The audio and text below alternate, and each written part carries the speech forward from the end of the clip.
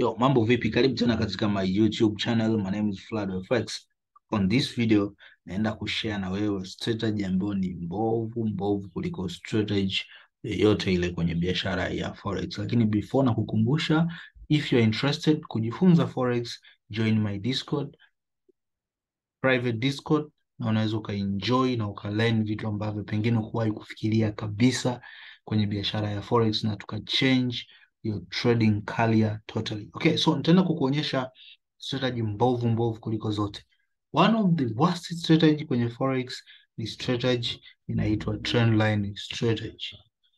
Learn away from that kind of strategy. Why? Because it is not sio strategy hivyo tunavyofikiria, lakini kuna watu tu wamekaa wakatumia simple concept ili ukifundishwa uelewe na uamini kwamba, because mind ya people imekaa zaidi kwenye kupenda vitu virahisi. Watu wengi wanapenda sana vitu virahisi. Unapofundisha vitu virahisi, hata views hapa YouTube pia huwa inakuwa kubwa zaidi. So leo nitaenda kukuonyesha kwa nini strategy hii haifanyi kazi katika biashara hii ya Forex. Na just to show you, nitakuonyesha. Let me show you something. Okay. Huwa iko hivi.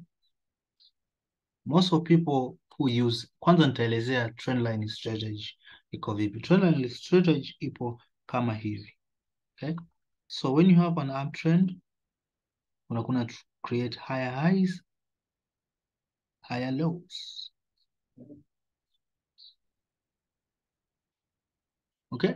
Now, how do these people trade? Mara nyingi wana trade trendline strategy kama blackout strategy. Kwa maana ya kwamba these people wanasubiria price ije ivunje hapa.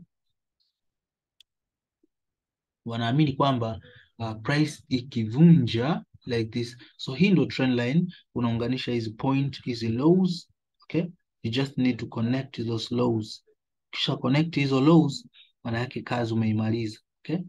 This way. So hii, this low, and this low. So tumeconnect na hiyo trendline ambayo ni ya purple. So ambacho wanategemea this kind of traders ni kwamba price ikija hapa always itavunja. And because most of trendline traders pia ni support and resistance traders, hawajui kuzitumia support and resistance in the right way. Okay, wana trade kama little way of trading. So what always happened kwamba these people wanachofanya, wanasubiri price ivunje hii trendline, alafu kisha vunja, wanasubiri kitu kinaitwa retest, kwamba price itarudi hapa kwenye hii trendline ili waweze kusell. Na wengine wao wasubiri irudi hapa, wengine wana trade kwa kusema kwamba price itakuja hapa, because hapa wanakuwa wamepata their zone, wanasubiri price ikifika tu hapa waweze kusell, maana yake hapa.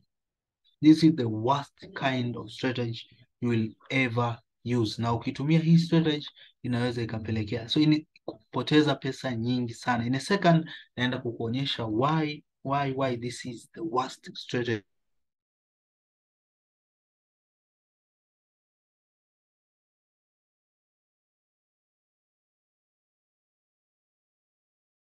So kwa mfano hapa, in this kind of scenario it may happen kwamba ikatokea, lakini most of time this is wrong. So nitaenda kukuonyesha kupitia little chart why nasema this strategy is the worst strategy ever. So let's go to the little chart and see.